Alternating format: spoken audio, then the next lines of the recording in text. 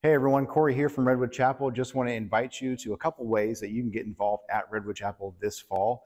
The first one is this Sunday after church gathering, we're going to be having a fall kickoff in the gym at Redwood Chapel. So come get a hot dog, come get some snacks, get some food, but also you'll see every way that you can get connected at Redwood Chapel throughout the fall. Volunteer opportunities, small groups, and things like that. You don't want to miss it.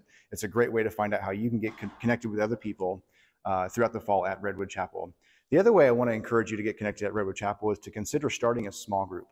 Throughout the fall, we're just going to be inviting people to start small groups that are based around their life. So whatever you're going through, the idea is that you don't have to go through it alone. So whatever season you're facing this fall, I just want to encourage you to pray about and consider starting a group around that. Get some other people around whatever you're going through, see what God's word says about it, and just really start meeting and being connected that way through a small group. And so we're going to have a link where you can start a small group right down below here to get all the information, and we'll walk you through how to do all that stuff. But I just want to invite you because those are two great ways you can get connected at Redwood Chapel this fall. Can't wait to see you.